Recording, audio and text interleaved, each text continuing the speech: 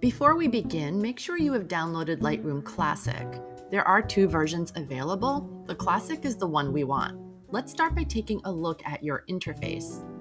Over to your left, this is where we organize and import our photos. Over to your right is where we do all of our editing. Take a look at the top menu navigation. For this tutorial, we will only use the Library and Develop tab. If you are importing only one photo, go ahead and use this import button. But if you have a bunch of photos you want to import, there is a way to import a folder of photos. Click the plus icon located at the top right of your folders panel and add folder. A couple of mine are grayed out because I had already imported those images.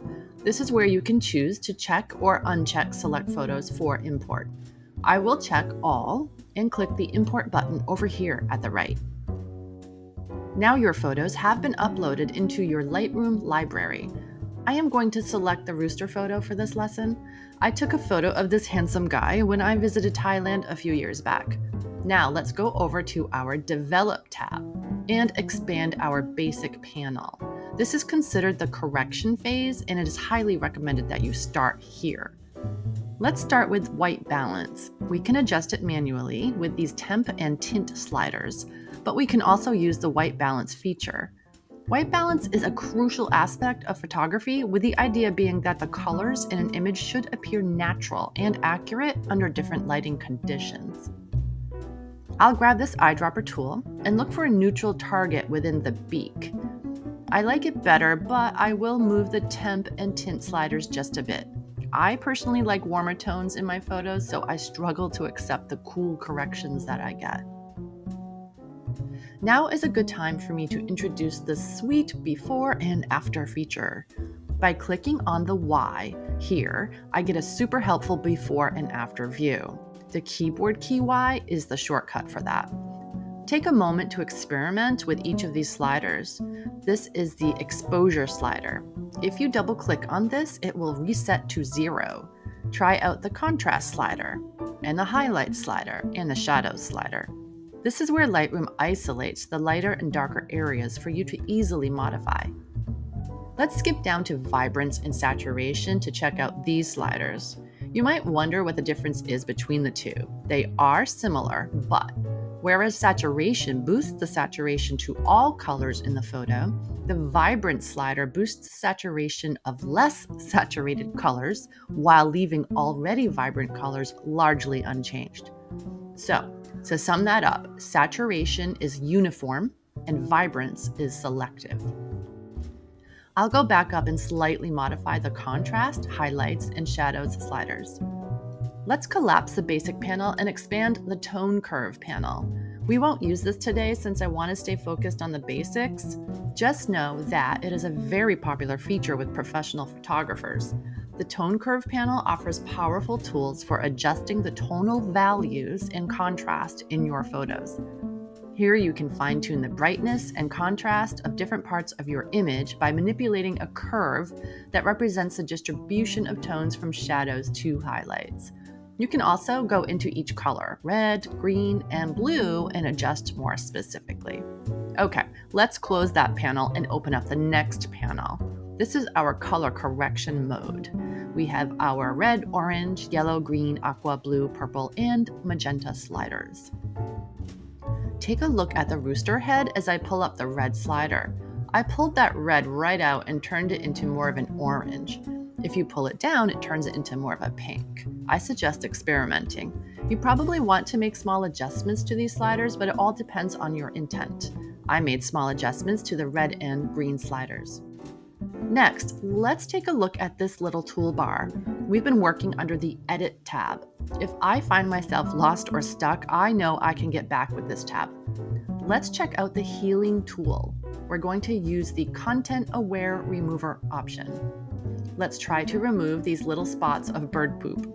I like that it adds a grittiness to the photo, which is authentic, but I think it's distracting from my subject, and I don't want to distract the viewer from my beautiful rooster. I'll zoom in first, then we will remove them with this easy tool. You can change the size of the selection here. I am holding down and dragging around my target areas.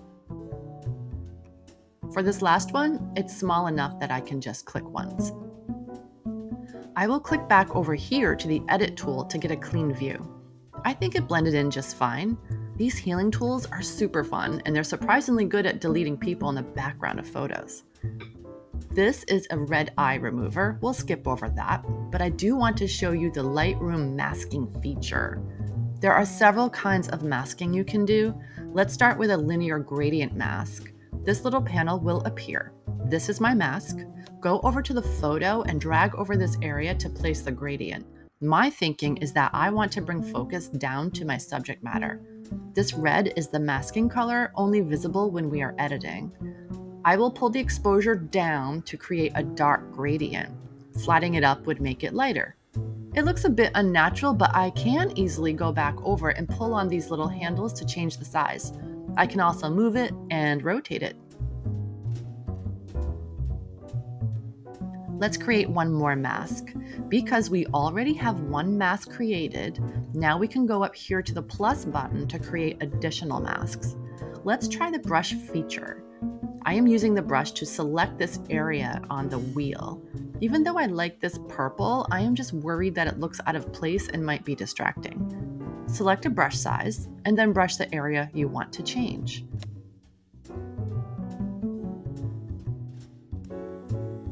If you look over here, you can see tiny thumbnails representing each mask you have created. For this wheel, I am adjusting the saturation slider and the exposure slider to eliminate the purple emphasis it once had. Now let's go to our cropping tool. This is our last step. When you click on the crop tool icon, it will probably default to this grid, which is your rule of thirds grid.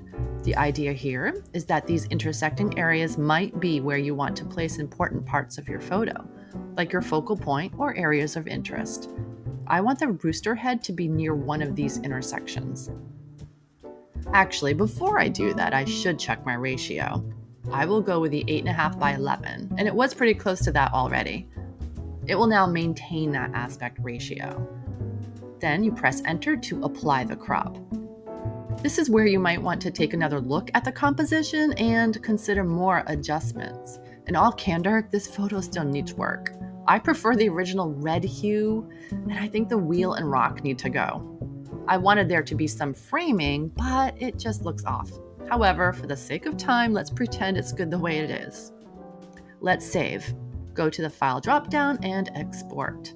Select your desired location and click Export. We now have a high-quality photograph that we can print at the 8.5 by 11 size. I am going to do a Lightroom hack by taking a screenshot of the before and after. That's a Shift-Command-4 on a Mac. And then I can drag a selection exactly around the side-by-side photo comparison. That's saved right to my desktop.